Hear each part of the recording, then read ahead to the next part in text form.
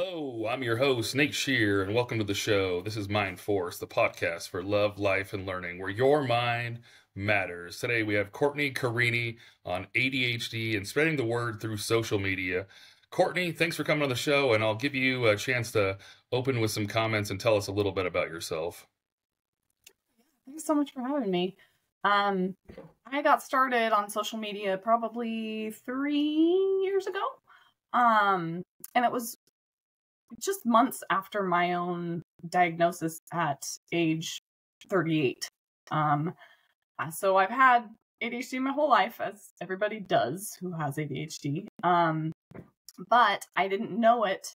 I had just been called, lazy, spoiled, scatterbrained, airheaded, all the things that, make you think it's a character flaw, my whole life. And so I was never prompted to actually look into it, until I was just struggling during COVID, trying to get work done on my computer.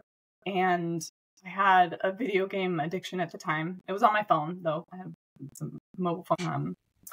And I just could not do my work. And it was so important to me because I own the company. Like, this was my own company. I have a walnut snack company called Crazy Go Nuts. And I couldn't get myself to do the things that I needed to do that were extremely important. This is the life of my company. And I just offhandedly said that to a friend and was like, oh man, I just can't, I can't do these things and I just can't pull myself off of this game and I don't know what to do. And my friend just said, do you have ADHD? And I thought, wait, what is that? Is that the same thing as ADD? Or is that for kids? Isn't that like hyper little boys? Or is that the same thing? What is that exactly? And it was funny how this is something that we hear about our whole lives. We even just toss it around like, oh yeah, I'm so ADD, but we don't actually know what it means and what it involves. And here I had gone 38 years, my whole life, with severe ADHD, having no idea that that's what was plaguing me. So I got on social media, and at that point, so I have a long history in musical theater and comedy writing. And so I'm pretty well versed in making videos already and making comedy sketches and stuff. So I got on social media and I started learning about ADHD, excuse me. And I started realizing that it pretty much makes up my entire personality. And so I started just making videos, funny videos, informational videos, sharing the stuff that I was learning. And this was when everybody was learning about ADHD on social media. And my videos went really, really viral. So it was really kind of a perfect storm. And then people started asking me questions, expecting me to be an expert. And I thought, well, I want to know the answer to these questions. And I want to give good information. So I may as well find out myself and, get certified, get formal education. So I actually enrolled in school, and I'm about to graduate with my bachelor's in psychology and addictions. My next step is to apply for a PhD program in cognitive neuroscience. Because I would like to become a research neuropsychologist so that we can do some innovative research in these areas. And then, I became a certified ADHD coach. And this is all while owning a business and working it full time, which is in true ADHD fashion of overloading your plate and overcommitting. So the last 3 years really has been about that transition of becoming a full-time coach, which I am now, and an influencer and a student, and working my way out of that company and into this work full-time because it's just so rewarding for me. It's like finding my long-lost family, my community. That's awesome. That's some good stuff. You're really doing a lot of different stuff. Sounds like a little bit of hyper focus. But I'm curious. So you went 38 years and didn't really know what it was like, exactly how you were designed and things like that. So an example I've seen on social media quite a lot is the person that's colorblind and I guess they have the new glasses and they put on those glasses and all of a sudden they see the things they've never been able to see before. Was that kind of what that was like, that eye-opening moment at 38 years? I will say that getting on medication was. And I actually have footage of my experience my first time on effective medication, because for some of us there is a very tangible like aha moment where suddenly your brain just like flips and you suddenly get to see what it's like to have a normal person's brain. And I describe it at, and it's very emotional for a lot of people. For me, I was crying. It's a once in a lifetime experience. And yes, it was very similar to the people who by the way, I think I've watched every single one of those videos. I'm addicted to them. It was very much like that experience of the people who are colorblind. But I describe it as the world stopped spinning. Because that's what it felt like to me. There was this sudden stillness and almost like and like a silence where,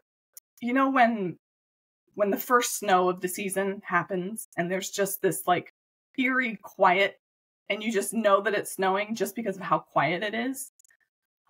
It's that stillness and just the awareness of just being super in the moment and very aware of your entire environment.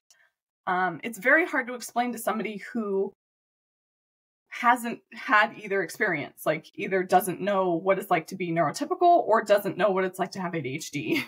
But yeah, it was definitely a life-changing experience for me. There was also, though, a bit of an identity crisis in it because I had built my identity around all of my hobbies and ideas and all my grand schemes and I really had attached my purpose and identity to these things. And then in that stillness, I suddenly had the perspective to see how it was impossible to accomplish all of these things in one lifetime. And I had to start purging hobbies and commitments and responsibilities and ideas and goals if I wanted to actually be effective at anything.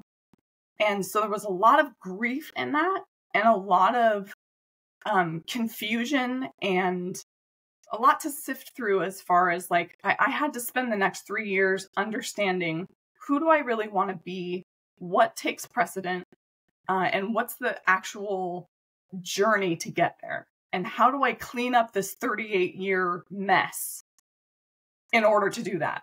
And I have to say, I'm super proud of the work that I've done in the last 3 years. I'm finally in a point where I'm really in the home stretch. Like this room that I'm in, you can't see the whole thing, but it used to be a doom room, which is the term that us ADHDers call the room that we just put junk. Because it just piles up, because we just always have hobbies and things, and then they run out of dopamine for us and we never pick them up again. And so it was just piled high with just junk. But now it's fully cleaned out and it's a office and a studio, and it's reflective of all of the work that I've done in the past 3 years to kind of just go through that process step by step and sift through all of my stuff, purge everything that's not serving me, and get a very clear idea of who I want to be and what I want to do and what the journey is getting there. That makes sense. I want to touch on something that you talked about. We throw around terms. We say, "Oh, you're so OCD" when somebody wants, something in order, or "You're so ADD because you forgot to grab something." So if there Right. is people out there and listeners, what's that tipping point, or what's that advice you take from someone being slightly scatterbrained to, actually, having the condition and, not having people just kind of, poke fun. What was that where it all came together? You said you started doing some research, and when did it start to kind of, come together for you? See, now I didn't even know that that stuff was ADHD until I got on TikTok. So the reason I sought out the diagnosis was for the dysfunction that I was seeing, right in front of me, which was I couldn't get my work done. I was addicted to video games.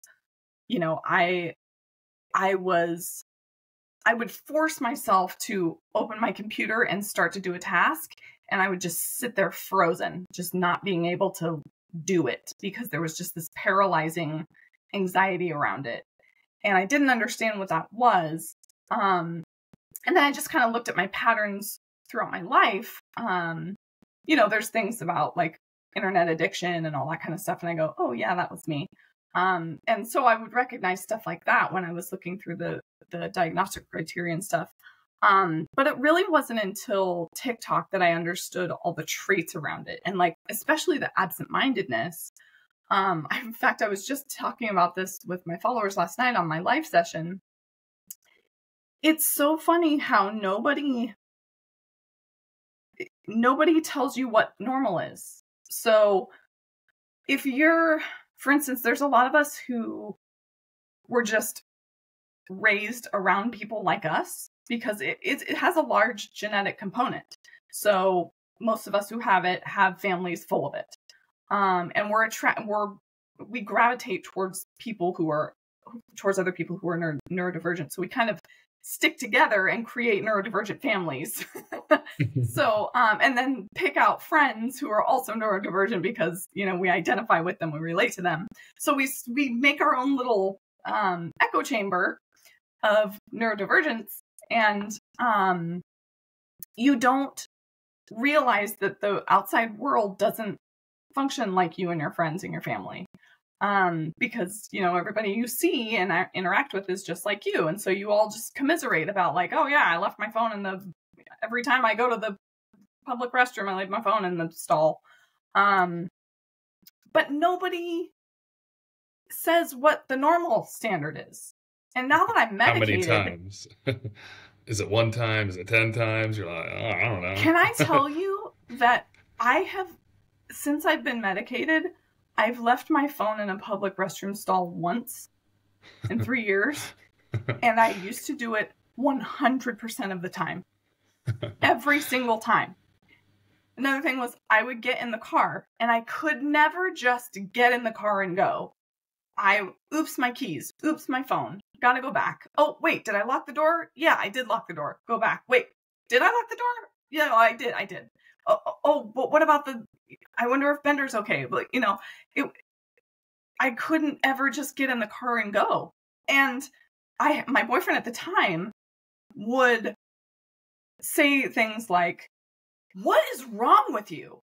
And I would just think to myself, what a jerk, That's messed up. Because it wasn't presented in a way that's like, hey, Courtney, let's talk about this because this isn't normal. The normal cadence is, hey, Courtney, did you know that this happens to most people like once every, X amount of weeks, not every single time. So, and I had no idea because we talk about these things as character traits, scatterbrained, lazy, airheaded, absent-minded.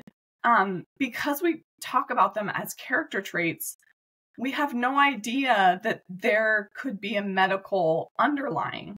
Like, I don't associate, like, there was a time where he said to me, I'm serious, you really should get checked out about this. And I'm thinking, checked out for what? A brain tumor? Like, what do you mean? Like, I don't have dementia. I'm fine. I've always been like this, So we don't, I think the harm mostly is in talking about neurological problems as if they're character traits. And so if somebody is, like you said, if somebody's a little scatterbrained, that kind of set an alarm off in my brain, because I'm thinking if you're identifying someone as different because they're more scatterbrained than the people around them, that tells me that they're dealing with something. So, you know, I don't know, we could get down into the nitty gritty of like what the cadence is, but again, like, no, there is no standard cadence. Nobody says, hey, if you do this more than twice a week, or if you do this, you know, there is no standard, and no one comes knocking at your door. There's no doctors who come banging on your door saying, hey, do you have this symptom? Do you have that symptom? How often do you lose your phone? How often are you looking for your keys? Nobody asks that. We talk about it all as if we're like, I'm so silly, you know? And so, we don't connect the dots there. Yeah, and I find it interesting too, because everything's a spectrum, everything's balance, you know? Right. And so I find it odd that with the certain conditions and whatnot, we want this like weird pass fail thing. You either have it or you don't. And maybe that's true to a certain extent, you know, if you're on one end or another, but there could be, you know, traits along the way that you have some of this and some of that. And so not everyone's going to look exactly the same. I think in a lot of cases, for some reason, we want humans to be cookie cutter, which is kind of really ironic because we're all very complex and, you know, the opposite of cookie cutters. So there's no real way to make like the exact same human, but I do find it funny. And I mentioned something, even though it's slightly unrelated and maybe, you know, a little lighter, but on the radio, it's funny. They were talking about people that were growing up with certain food habits that they believed to be normal their whole lives. And so they listed a couple of them, like a ketchup sandwich. They thought a ketchup sandwich was normal. And then like they went over to a friend's house when they were older and like, hey, can I get a ketchup sandwich? And they're like, you just eat ketchup like and bread, like, yeah, that's it. But I think that goes to your point, even though it's like lighthearted, like if you're surrounded by it, you're not sure if that's normal or not. You ask for the ketchup sandwich and you think that's normal. Just as kind of a final note, I do get you know, as an influencer who's not a licensed professional yet, I'm very aware of like the misinformation narrative, and I do get the occasional troll, and I gotta say, I get very few trolls. But occasionally I'll have somebody who waves the big misinformation flag because, you know, because I'm not a licensed professional, I'm talking about things, characteristics and such. And of course, I'm having an ADHD moment where my brain's just wiped clean. It's like a little Etch-a-Sketch where you're in the middle and someone just comes and shakes it. What was I saying? Misinformation. Trolls. Licensed. Oh, like I said, these professionals aren't knocking down our doors. They're not, no one automatically screens you for these things. So the majority of us get diagnosed because somebody mentions it to us, because a friend lets us in, you know, so it's kind of I take it as my job to inform people of these things, to show them, hey, this isn't normal. Hey, this is part of, you know, this does mean that, you know, you should talk to somebody, or, you know, you should at least know that this isn't the norm. Does that mean you have ADHD? I can't say that. You've got to go have an assessment, obviously. But it took for me, that friend, after 38 years, saying, do you have ADHD? And I had gone to multiple therapists, and I told them about all my crazy ADHD habits, including buying a pallet of video games and trying to resell them, even though I didn't even have the console, you know. So, so those professionals keep failing us. So it's up to us to have to like clue people in. So it's tough. That is tough. If there was anybody out there listening, they were like, I don't want to go in, I don't want to, you know, be classified or pigeonholed or things like that, what would you say to someone that's, you know, afraid of taking that step, you know, after you went all those years? I think it's classic imposter syndrome, and I think we all go through it. All of us do. Because again, these things are presented to us as character traits. And so if we go into the doctor's office and say, you know, oh, I'm scatterbrained, that feels like he should just tell me to go home. But and it has a negative connotation, right? Right. I think that's the worst part, the negative. It's not like, a neutral or positive thing when people say that. They're usually poking fun and things like that. So I think if it was a neutral term, that would probably be different, but usually those aren't used in positive ways. And I think the important thing for all of this really is to focus on the dysfunction, because really, truly, in order for something to classify as a disorder, it has to cause dysfunction in your life. So what I tell people who come in, like I do have some trolls who will come in and be like, stop making it feel like we're helpless. And, and ADHD is a disability. It's recognized under the ADA. And I'm one of those people who is extremely relieved by that and is really helped by that, because it makes so much more sense and helps me with my tools. But there are some people who it makes them feel broken or weak or less than or whatever. And my answer to that is always like, hey, if it's not causing dysfunction in your life, then you don't have a disorder. You're good, man. Keep living your life. I'm not going to try to convince somebody that they have ADHD and that they should go get checked out if they're living a cool, happy life and none of it's falling apart. If they're not having a ton of distress every day because of it. Great. You do you. Yeah, that makes sense. And I think that was kind of what you were getting at earlier when I asked the question previously. If you're moving through and work's going fine, relationships are fine, and things like that, I think that's where you start to get to that tipping point where you're buying the pallet full of video games with no end in sight, and some of those things where it starts to unravel there a little bit. So yeah, and if you're going to the doctor, like the great way to kind of tackle the imposter syndrome as well is to focus on the struggle, because at the end of the day, you went through all of this research and you went down the rabbit hole to find out about ADHD. You took the time to seek out a doctor and make that appointment and show up to that appointment. So you're clearly struggling with something. You wouldn't go to all that trouble if you didn't actually, if it wasn't plaguing you somehow. So focus on what your struggle is and talk to the doctor about your struggle, and allow the doctor to look at your struggles and see where they think it lines up. Don't go in insisting that you have ADHD, because, obviously you're not the expert and the diagnosis isn't up to you and you can't prescribe yourself meds. So you want to go to the doctor and you want to say, hey, I'm struggling with these things. And if your doctor is dismissive, and I got to say, there are a lot of problematic doctors out there who don't know what the heck they're doing, and I'm sorry for that. So please go seek it out, a specialist if you can. But the main point here is to focus on the struggle when you're talking to your doctor, and make sure that your struggles are addressed. So if you're having these struggles and your doctor's just like, you're just a woman, it must just be your hormones.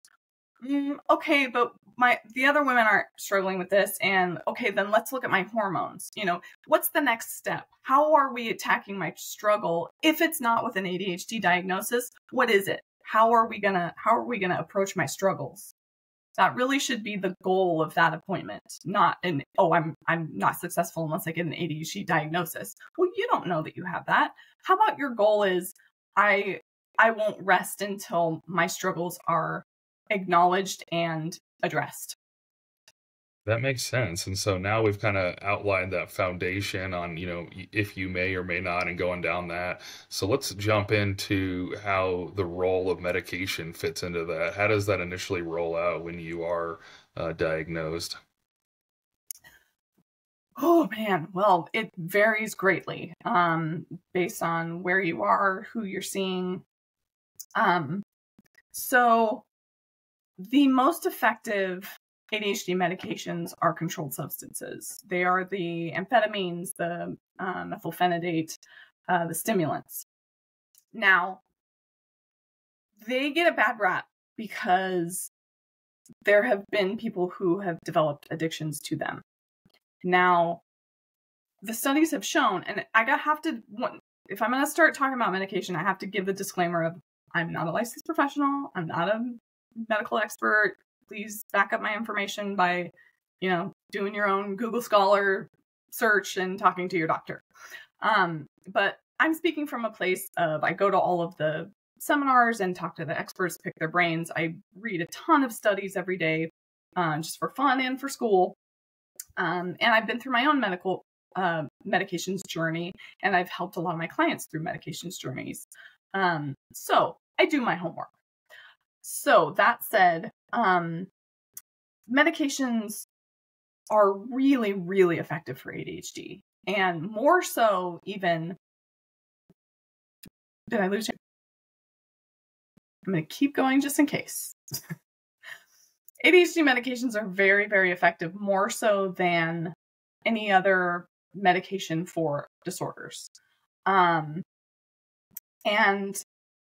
I was watching a seminar given by Dr. Bill Dodson, who's very respected in the industry, writes articles for Chad or Attitude magazine.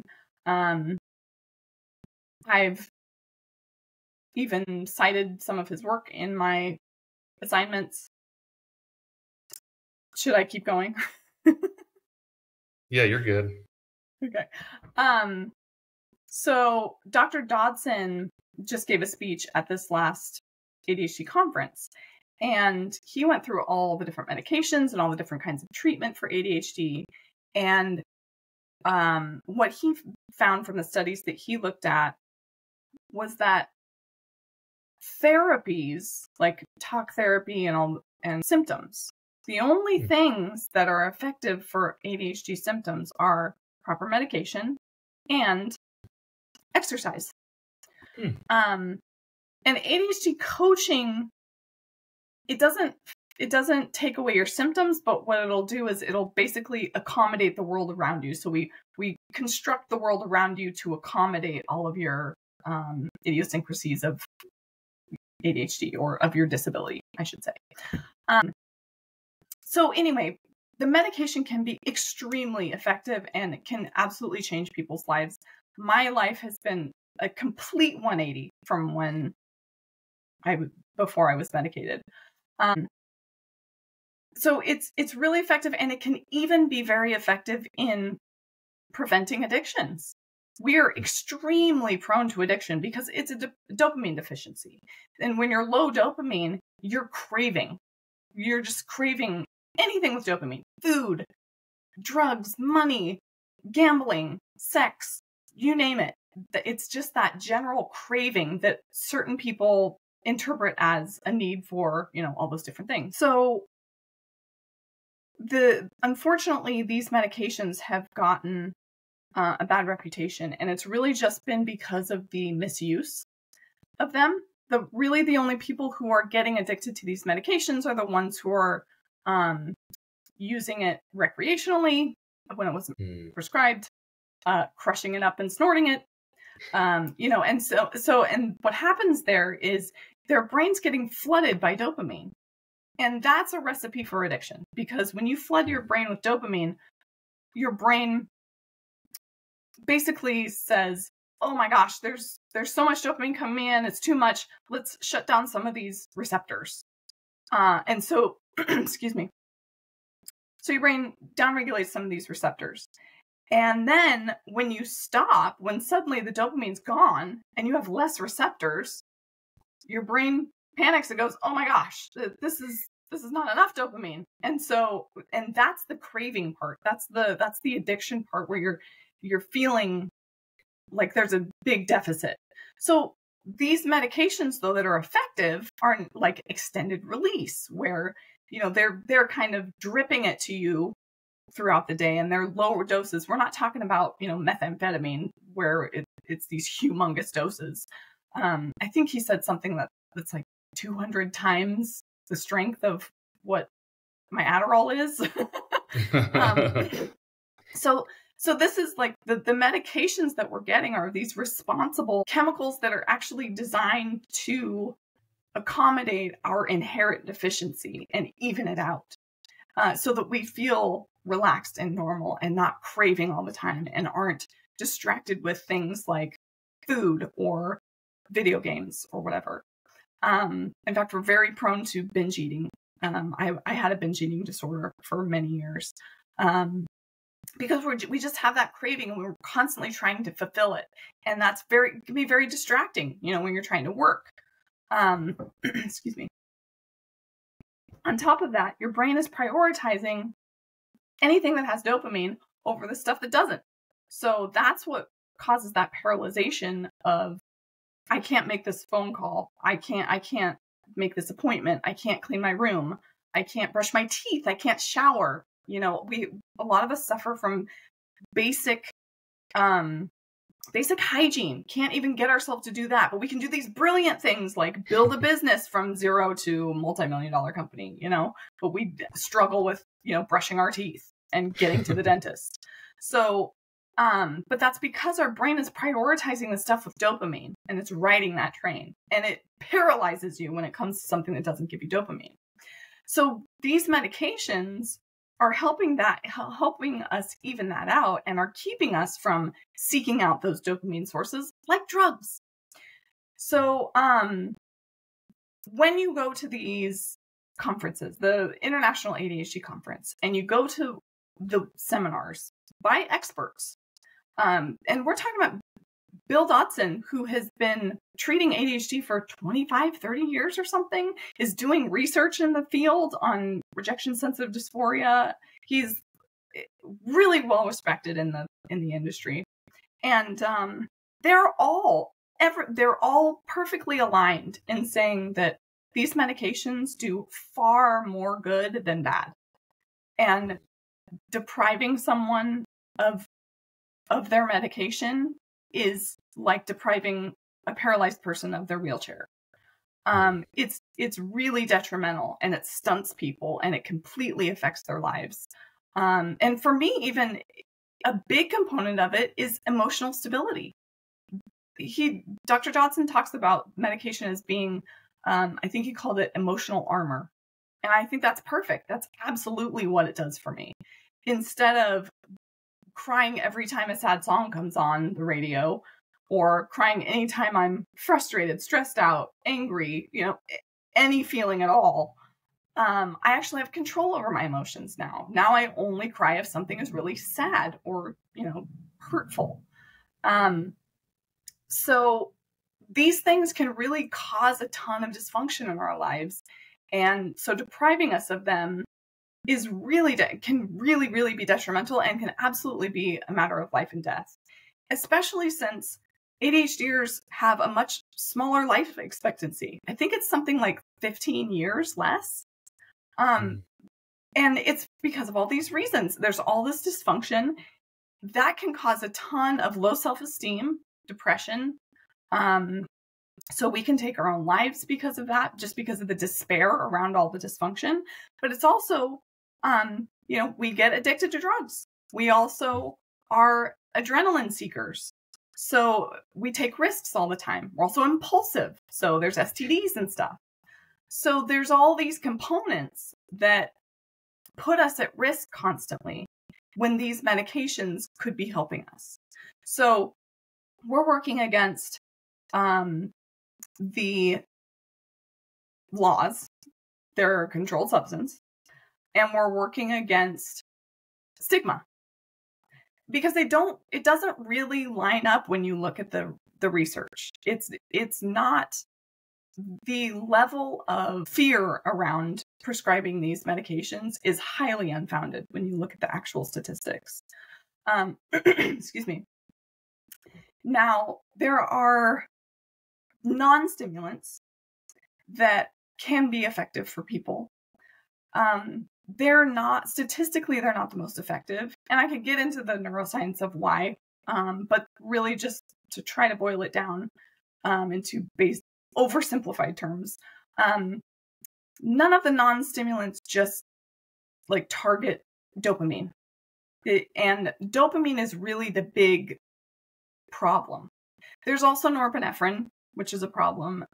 If you're really high norepinephrine, it can make you really on edge and easily distracted by stimuli, but that's not usually the biggest contributor to ADHD. It's usually the dopamine deficiency. And these non-stimulants tend to not tackle the dopamine problem. My doctor put me on Wellbutrin originally to start with. It's not a stimulant, but it works on dopamine, but it's actually an antidepressant. And it didn't work. And I hear a lot of my followers say that they had to try Wellbutrin first. And a lot of these doctors, you know, they want to be safe and they want to take the extra precautions. Especially I'm with Kaiser, and Kaiser, you know, is everything in-house. And so they have these in-house policies. So I have to get drug tested and stuff if I'm going to be on Adderall, and they have to try all these non-stimulants first to make sure that those aren't good options. So we end up having to go through these long journeys with our doctors, trying to prove that we're not drug seekers. We have to go through the non-stimulants. We have to get our heart looked at to make sure that there won't be any heart problems on the stimulants. But again, the numbers don't actually show that the heart thing is a problem. It's really, it's not actually an issue. But anyway, I digress. The whole medication journey is really long and arduous, and a lot of people give up right away. And it's not necessarily their fault either. A lot of the doctors don't know what they're doing because they're not familiar with all of the medications that are available. They're not familiar with how to properly dose people, how to properly titrate. They're not informed on how to combine different medications to get the optimal effect or to combat negative side effects. So people get on a stimulant, they don't like the side effects, and they go, oh, I can't handle this, forget it. And they just don't ever call their doctor again, and they give up.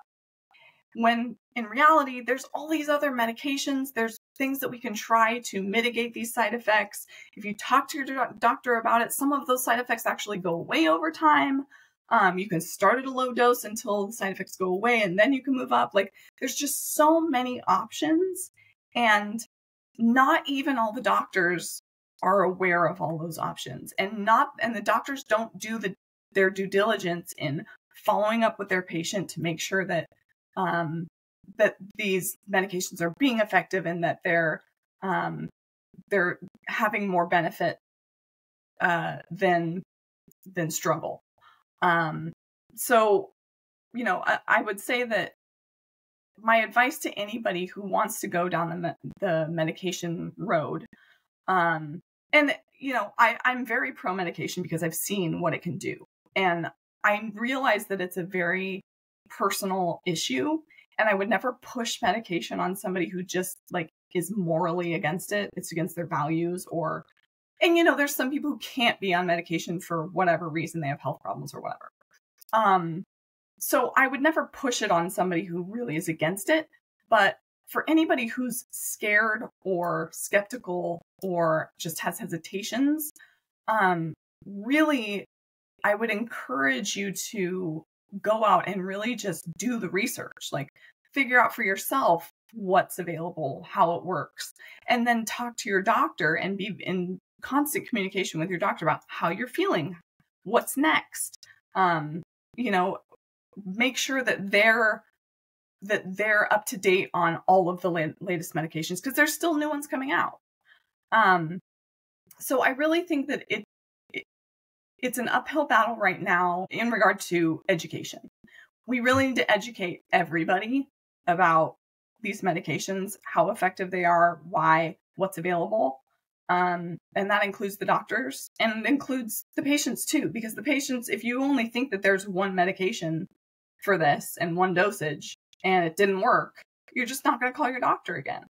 But they need to know that this is a process, and there's going to be a lot of trial and error, but we'll get there.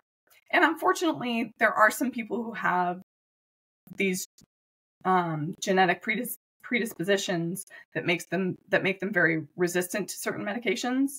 Like I have a client right now who's tried every stimulant under the sun, and she's on like the maximum dosages, and she feels awful because she keeps going to the doctors, and the doctors are looking at her like she's a drug seeker. But she's like, no, I did the genetic testing. I'm showing you my body's resistant.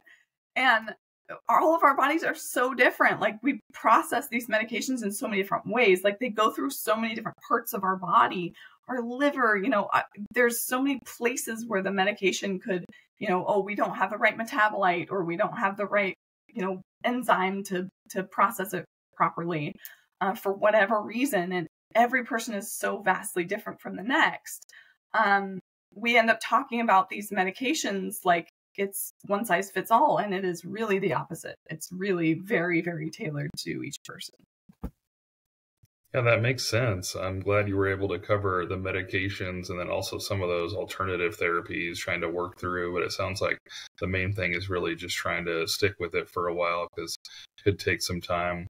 The next thing I wanted to get into, myself, I'm active duty military. And so I'm curious, the next topic I want to get into is stigma.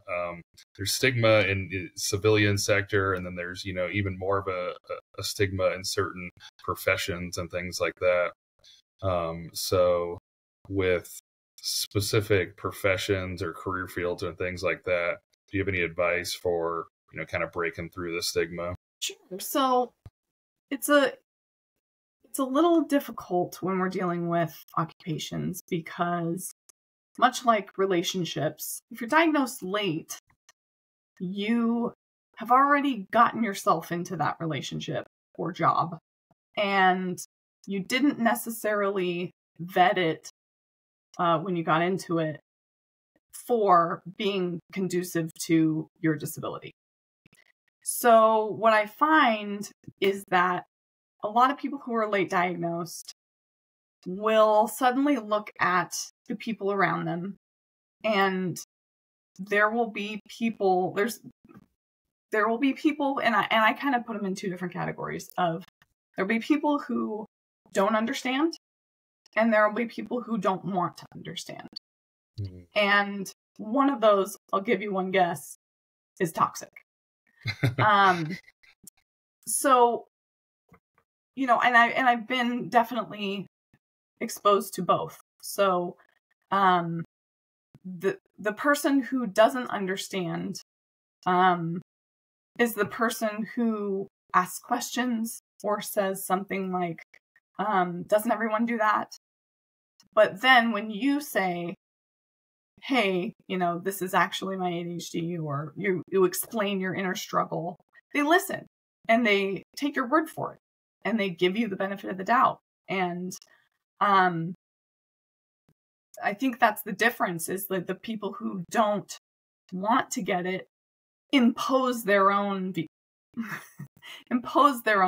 on you and insist that they're right. And no matter what you say your experience is, they insist that they're right. And that's just an attitude that is toxic, and it's a non-starter, and it's not a healthy environment for people with ADHD. So what I tell everyone is that you're in control of your own narrative. And there's kind of two general mindsets of ADHDers. One is somebody who doesn't want to seem broken, doesn't want to seem less than. Usually it's the person who was diagnosed young and was called a bunch of slurs and was treated like they were stupid, and it was maybe put in special ed when they felt like it wasn't right for them, and was looked down upon because of it their whole life. That person usually doesn't want people to know that they have it, and doesn't want pity about it, doesn't want to be called a disability. And then the other side is people who tend to be in my position, which is struggled for so long, and we're told that we had a bad attitude, we're spoiled, we're lazy, blah, blah, blah, and just thought, how could I be all these things? I'm trying so hard. I'm doing all the right things, I think. And I'm still, it's still not working. And finally we find out that we have a disability, and it's like, oh my gosh, finally somebody gets it. See, I am struggling. I am exhausted every day for this reason.